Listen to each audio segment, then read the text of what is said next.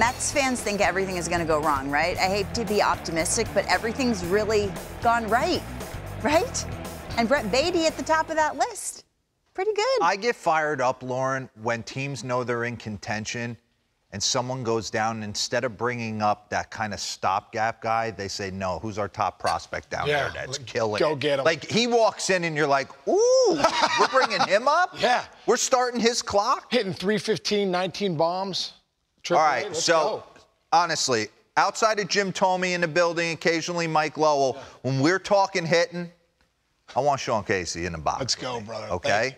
So I want to break this cat down a little bit. Like this kid. Went to high school a couple blocks away from Kevin Millar. I've been hearing about Brett Baty for a long time. Lake Travis High School, and yesterday did not disappoint. Gets to the big leagues. Big features, by the way. So he's going to only get bigger, stronger, faster. And I want you to lock in. We're going to take you through his first AB here. Case, jump in at any time. I'm going to take you back to high school, see if he's doing things a little bit different. But gets like perfect. Family's going crazy. Perfect matchup for him. Jake Odorizzi. What a moment. Can we bring that back? Run it back. Let's run that back. Listen, the thing I love about this kid, D-Row, 6'3", 210, big boy. Not a huge power guy. Bat-to-ball skills, control the strike zone, hard hit rates are all through the roof. Right. Power's going to come eventually. Look at the stance. Really basic. This is what I love about him. Run this forward a little bit. Pause right there. That's such a smooth movement. It's such a simple movement. It doesn't have to be crazy. So much going on when you're hitting big league pitching. For Baty, when you watch him, man, such a simple bump back.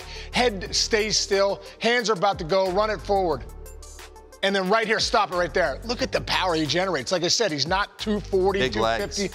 Big legs, 6'3", uses the leverage, and the extension he gets. That pitch was backdoor curveball, I believe. Yep. That it was off the plate away. That just shows you can take that pitch that's up, that's not necessarily inner middle in, and you can still hook it to right center. Does a great job of hitting right there. I just love the approach. Run this through. The next AB he has, look at him stay back on that breaking ball. Next AB, he hits a one-hop missile. Left on left, opposite field. Oh, that ball is scorched. 95. Dansby's just standing, positioned in the perfect spot. Don't know where Mark Canna's going. Maybe he thinks, run that back real quick, because I want to lock in this sim in high school. This is awesome. He hit a rocket his second at bat, too, up the middle. Run it all the way back, because this is such a good swing left on left. And this is the beauty of him, right? He takes a breaking ball from Odorizzi, gets out and around it. He doesn't deviate and say, I'm going to pull everything. I'm going to stay left on left, keep the front shoulder closed, and lock in right here. What I have noticed, this is him in Lake Travis High School. Run this. Violent hack. I mean, how can you not show up and be impressed with that bat-to-ball skills right there? But what's interesting to me is, Case, pause this.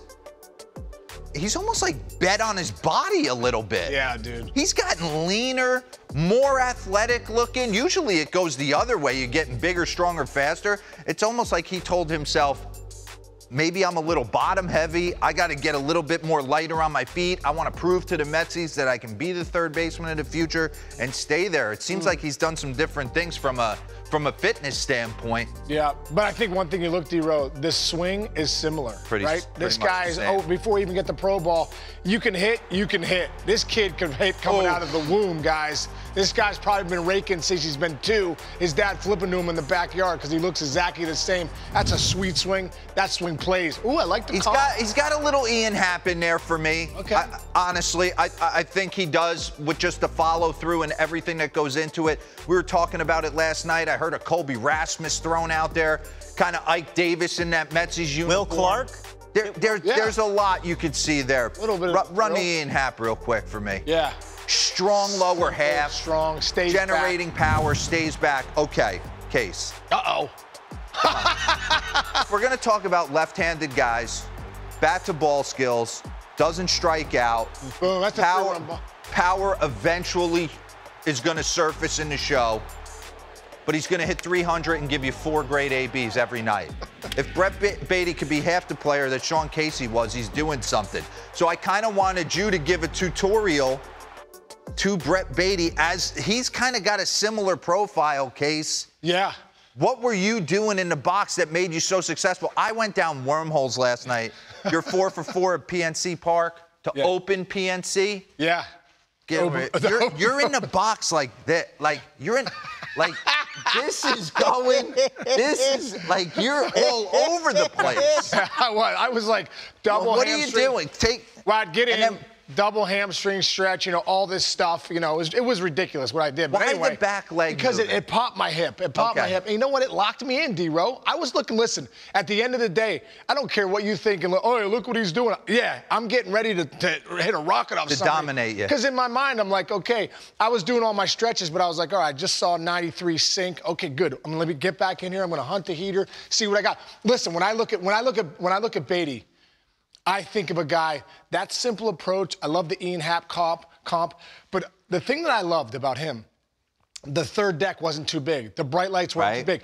Big game. Hey, we're calling you up. No, we're not calling you up with being 20 games out. We're calling you up against the Braves. And walk into that Atlanta, clubhouse. Exactly. In a big clubhouse with a lot of veteran guys, Buck Showalter. He comes up first at bat and goes deep. And hit couple other rockets like the one you showed. Do you think it helped he came up? I mean, he's been scorching the baseball. He got 6 games at AAA. He's been mostly in AA for 95 games. 315 with 19 homers in 95 games in AA.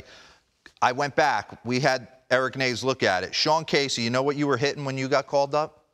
82 games between AA and AAA in 1997. You got called up. You were hitting 380. 380. I was locked in. So when you walked into that big league clubhouse, kind of like Brett Baty, I'm swinging a hot bat right now. Nothing should change. Well, that's right. I read what he said. He's like, I'm feeling really confident right now. And I think that's the big thing. My advice to Brett Baty was, be you. You're going to be good enough there. Yeah. Your numbers in the minors are going to be close to what you are in the big leagues. So when you get in the box, listen, do exactly what your process is down there. They got to come over this plate.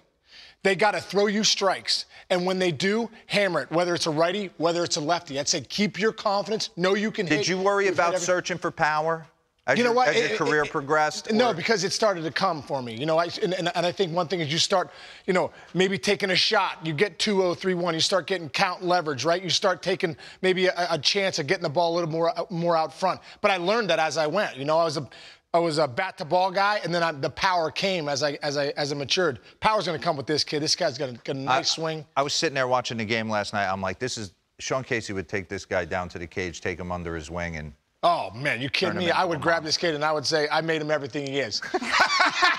It's a good strategy. Take a star.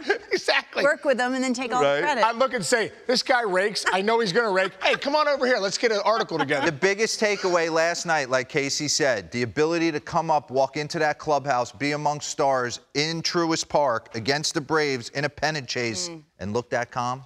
And the joy on his face in the picture behind you. That was good stuff. So great. His parents, his dad crying. Let's go. Bat speed. His old high school, the baseball program, had a watch party there at Lake Travis High School, and we're sent out a video of them. Robert, you know who went to Lake Travis High School? Baker Mayfield.